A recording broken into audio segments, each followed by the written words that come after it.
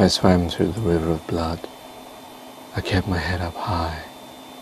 Lifeless, I thought, as my hands waded through the thick cream of man's existence.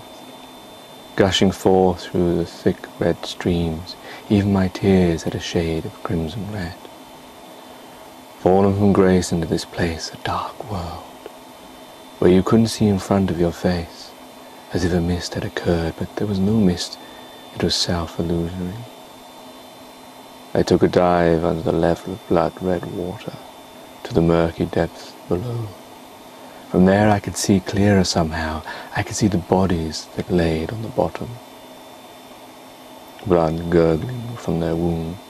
From below, looking above, I could see the dark night sky, the stars piercing white holes, like candles burning bright, but shadows was all that was cast.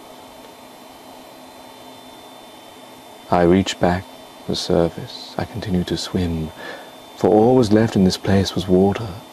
Was I the only survivor, left to see mankind at its destiny? The river of blood, our home forever.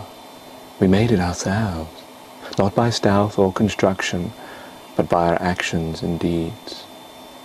Through misinformation, topical agenda, money and greed. We love ourselves and lost the others. Eventually all that remained, tied down to the bottom, looking up at the stars, back to those below, had been tainted yellow. For all things were not any more as they had once seemed. I swam the last meter of the river of blood. I reached the end, like a wall, the end of the world. My arms fully tired, I sank to the bottom, forced to join my fellow brothers. Now too I lied, blood gushing forth in the endless, eternal river of blood.